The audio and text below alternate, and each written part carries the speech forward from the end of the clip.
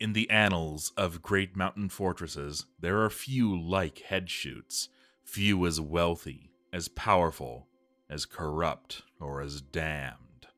Almost hidden away in one of the most inhospitable places in the world, Headshoots was founded amidst great evil, surrounded on every side by monsters, demons, and undead, in a dark land where no living thing except foolish dwarves would dare stay. Headshoots grew in spite of these challenges. It faced terrible pain, countless battles, and awoke the evils slumbering within the mountain. But it recovered and grew even stronger, becoming what seemed to be the sole beacon of light in that blasted place. Then it fell, suddenly, brutally, and sharply, on the point of its own sword. Of all the inhabitants of Headshoots, the greatest were Nemo 2342 and Holistic Detective. Nemo, the unstoppable blade, no doubt the greatest swords dwarf of the age, his victories were countless. Holistic, the invincible shield, wearer of trail machines, the Fellowship of Right, an adamantium plate mail that was once one of the wonders of the world, now lost to the world. She was so secure in her invincibility that she dropped the hammer she was trained with in favor of killing her enemies with a rat leather backpack. There were many great champions of Headshoots, but these two were truly the heart of its military, its fame, and its arrogance. They would be its doom, too. A dark power slept under the mountain, and one terrible night, it bewitched Nemo and Holistic, summoning them to its home in the deepest part of the fortress. There, the darkest of magic turned these two noble champions into ferocious, bloodthirsty skeletons. Very little is known about what happened next. There were no survivors save for a single dwarf who claimed to have evaded the horrors by leaving the world altogether. Only legends can tell us anything about the massacre at Headshoots, as Nemo and Holistic roamed the halls, striking down every living creature they met. Sometimes they felled dwarves in a single blow. Sometimes they took the time to break every bone they could reach, just for the sadistic thrill of it. Yet inevitably there was not a single living thing left in Headshoots. Here the legends grow even more unreliable.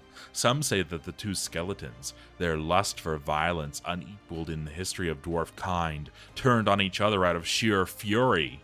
Others, such as the cult of Nemo, maintain that Nemo regained control of his actions and attacked Holistic Detective in an attempt to extinguish her threat to dwarf kind. The result was the same. Nemo severed both of Holistic's hands, but could not pierce the adamantium shell of trail machines, and Holistic counterattacked with her own teeth. Latching onto Nemo, she bit and shook him until his body was shattered, and she stood alone in Headshoots. That was long ago. Now, horrifying monsters roam this land. Holistic Detective has created her fell spawn, misshapen, dwarven monstrosities that wish only to destroy. A single Holistic spawn is easily capable of destroying dozens of untrained dwarves, and only the most powerful champions can hope to stand against them in numbers.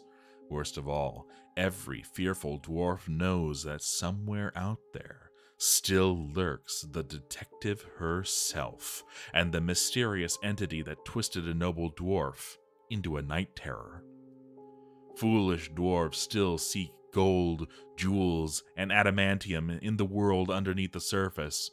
In spite of the lesson of Headshoots, they travel to remote, unforgiving, hostile lands to establish fortresses and make names for themselves. Soon, a new party of 7 dwarves will strike the earth.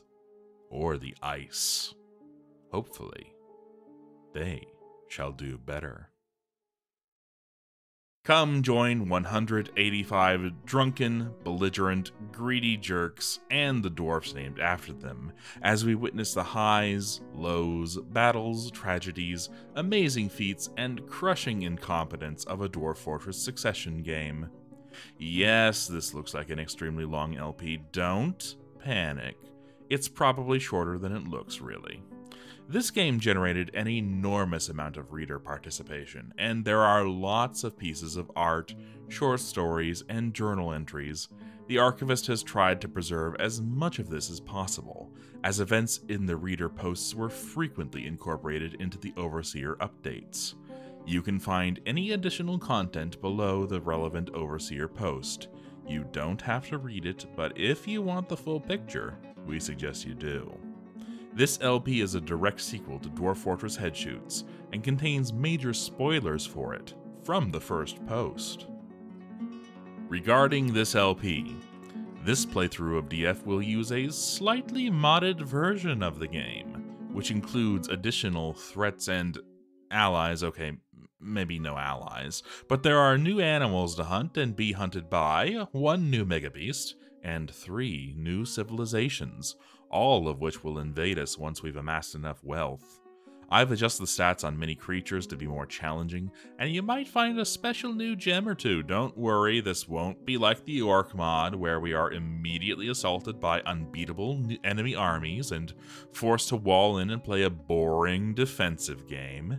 Instead, we'll progress from Goblin and Sand Raider, no tougher than goblins, invasions to invasions by the unholy offspring of our fallen champion of the last LP, Holistic Detective, and Frost Giants. Nor will there be a ton of foreign, weird shit in it. This is still Dwarf Fortress. You have arrived.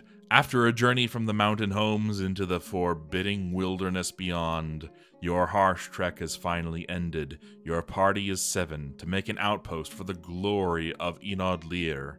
There are almost no supplies left, but with stout labor comes sustenance, whether by bolt, plow, or hook. Provide for your dwarves.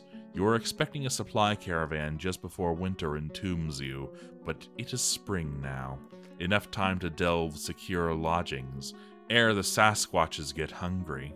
A new chapter of Dwarven history begins here at this place. Udib Govos, Syrupleaf, strike the earth. In early spring of 138, the romantic glaze of the Gate of Climaxes founded Syrupleaf. Year 1. The Rule of Spoonboy. The Chronicles of Syrupleaf. Excerpts from the diary of Spoonboy Rakostirith, weaponsmith. Spring, Year 1. The wagon is stuck. The left rear wheel is broken. Our carpenter Skaw says it's unrepairable. I asked him to make a new one, given the abundance of wood we were carrying. Somehow, he never learned how to make a wheel. We'll have stern words with his master when I return home, if we ever do return. Our hunter, Nemo, is about to go and look for some food. I told her we have plenty, but she still insists on going. She apparently saw a mole nearby that looked delicious. I told her not to wander too far. There are strange noises coming from the valley to the east. I do not dare peek over the edge in case whatever's down there sees me. It seems it went well. Nemo's calling out to us, but what the hell are those? Armak, help us. I just saw Nemo die. Even now, as I hide here behind the wagon, scratching away at this journal, it flashes before my eyes. Nemo standing proudly over the slain mole, waving, but then a fluttering of leathery wings. Claws and fangs and screams and blood. And oh, Armak, blood. They tore her apart like she was made of paper. Alas, poor Nemo, I should never have let her go off on her own. I made everyone else abandon the wagon for now. I'll stay hidden here until it's safe to recover our supplies. And our dead friend. I've ordered our miners to start digging a safe distance away from the wagon. While they're doing that, the rest of us are moving what supplies we can safely grab to the new location. A group of troglodytes are massing around Nemo's corpse. I think they're looking for us. Or maybe they're just attracted by the smell of death. Armok save us all. Progress is being made on the dig. The rest of us work on building a rudimentary wall with a stone. We're not skilled masons, but it should be enough to keep the troglodytes at bay. Moving the supplies to the new location continues to be dangerous work. Several times we've had to drop what we were carrying and sprint back to the safety of the dig. I just pray we can get everything set up before the weather worsens. This is a particularly inhospitable part of the world. Spotted a couple of the creatures that killed Nemo today. They appear to be half man, half bat. Some sort of Armok damn Batman. They're constantly on the move, flying around the area. So far, they haven't spotted us, but it's only a matter of time.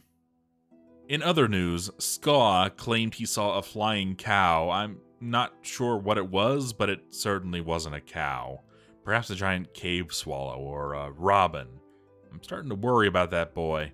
Get the feeling he's not altogether there in the head. Suspicions confirmed. Found Skaw sleeping outside today. I'm convinced he's gone a bit strange. We'll have a chat to him once things are a bit more organized. Just thankful nothing found him while he was asleep. Apart from that, summer has arrived, though the weather does not seem to be getting any warmer. Things seem to be progressing well. We haven't had any more attacks, and most of the supplies have been moved inside the wall. I'd ordered our miners to dig west in order to get as deep into the mountain as possible, but they ran into what appears to be a bottomless chasm. Thinking we might be safer on the other side, I ordered the construction of a bridge, but no sooner had the bridge been completed when 3 Batmen came swooping in. They chased Rincebrain down the corridor, but then 2 of them inexplicably ran away. Armok be praised, the final Batman charged into the main room, only to be torn apart by a couple of our dogs. Were these the same creatures that made mincemeat of Nemo? Thoroughly confused, I ordered Bob III to go and finish the work on the other side of the chasm. He encountered one of the Batmen, but instead of running back to the safety of the dogs, he decided to take a swing with his pick and killed it, suffering only minor injuries. It seems like the Batmen aren't so bad after all. Autumn has arrived, and along with it, a caravan. But they weren't carrying anything of interest. I'd given Skaw a mechanic's workshop to play around with, since he seemed to like tinkering and it kept him out of trouble, so I traded some of the mechanisms he'd made for some cheese. Food will be an issue in the future. With our hunter dead and no water to irrigate a farm, we'll have to make do with what the caravans bring us for the time being. Of course, we also have one less mouth to feed. Rest in peace, Nemo. I swear we'll recover your remains as soon as we can. The rest of autumn passed quietly. The traders outside gave us some extra protection in the form of their guards, so we didn't have to worry about attacks from the east. I ordered the tunnel to the chasm closed off for now. Maybe in the future we can cross it to see what's on the other side.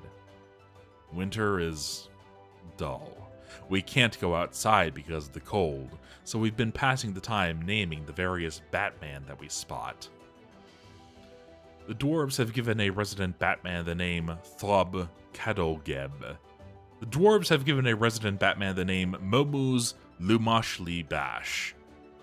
They have given a Batman the name Mebzuth Rimtarusan. They've given a Batman the name Mebzuth Zonasol. They've given a Batman the name Aban Athel Atsul. They've given a Batman the name Enod Kosoth Tilesh. Skaw is happily working away making mechanisms and levers. I'm not sure what most of them do, but it keeps him out of trouble, and that makes me happy. The past year has been draining, but I think we're safe for now. I've decided to pass the mantle of leadership on to Vox Nihili, our armorer. Once winter breaks, I want to personally recover Nemo's remains. Her death was my fault, and the fact her bones are still out there in the hill gnaws away at me. Hopefully I can give her the burial she deserves.